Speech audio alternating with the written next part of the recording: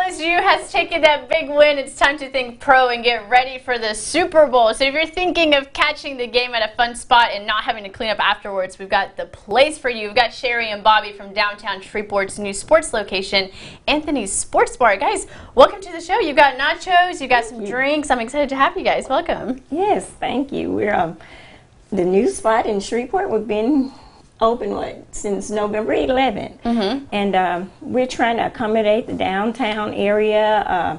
We're trying to bring some new and exciting things here in Shreveport. Yeah, absolutely. So we absolutely have things from club sandwiches, nachos, wings, any bar food you can think you have. Game day food for sure, right? We got it all. We got it all. Yes. Yes, definitely. So let's get started. We were going to make some nachos today. So tell them how you make them at Anthony's. Okay, we ground fresh ground beef here every day. Every day. This is homemade Velveeta cheese here.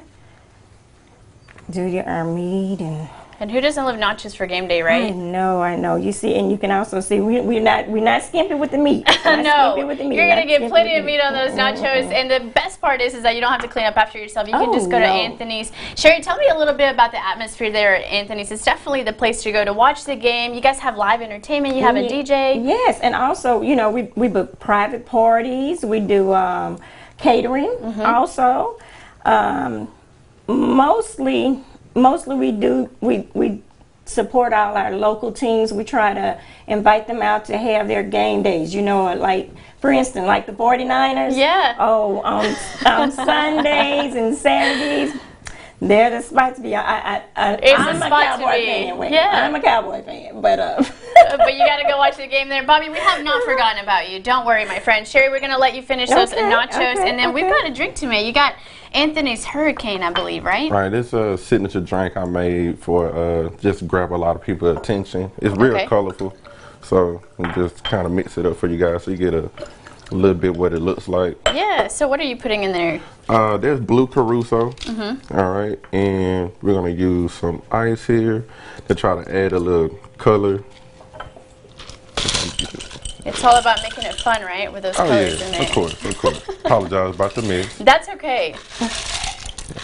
We don't mind when we were making drinks in the kitchen. You can get the ice everywhere. We're totally okay with that. Well, I mean, you normally get a lot of ice behind the bar too. So I'm the only one that be back there. So that's about it. So we're gonna put in here. I mixed in some orange juice and pineapple. Okay. All right, give it a little color.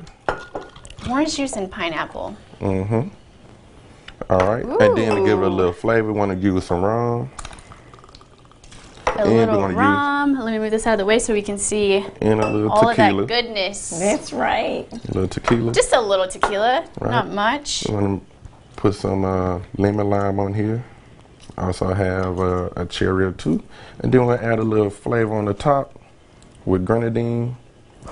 And one of the reasons why we call it a hurricane, when you mix it up together, it makes like a fun little color down at the bottom. And it'll start to change that's so color. fun. Yeah. I love the blue at the very bottom. I'm sure that tastes delicious. We're going to try it after the show. But I want to talk about how nicely this pairs up that delicious drink with these nachos, Sherry. That's right. You know, everybody normally gets tacos and margaritas. Yeah. We're doing touchdown nachos and hurricanes. And it looks so good. We're about to have some nachos. We're going to have Josh come back over here and give us one more look at our weather. And then we're going to have some nachos, yeah? Okay. Thank you guys for being with us today. We're so excited to have you guys. Thank Josh, you. what's going on? Yeah, it should be a good weekend actually to be inside because we have a little rain on Saturday and then on Sunday it'll be a little bit cooler, so that's our plans, looking a little better on Sunday. Obviously we have the football games this weekend, so I think a lot of people will probably be inside watching those, but enjoy the warmer weather that we'll have this week. Again, we'll have on and off rain for the next few days and eventually the rain comes to an end this weekend. Next week's looking cold, it's looking drier, but it looks like we'll be back to regularly scheduled January with temperatures in the 50s.